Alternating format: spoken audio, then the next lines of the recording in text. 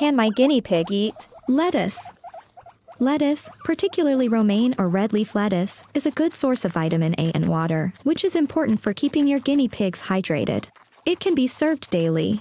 However, a guinea pig cannot live exclusively on lettuce because it contains mostly water and will not fulfill their need regarding vitamins and fibers.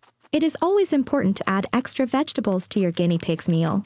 Additionally, it is best to avoid iceberg lettuce, as it has very little nutritional value and can cause diarrhea if given in excess. Therefore, it is recommended to wash the leaves before serving them. You can chop the lettuce into bite-sized pieces to make it easier to serve and measure the portion.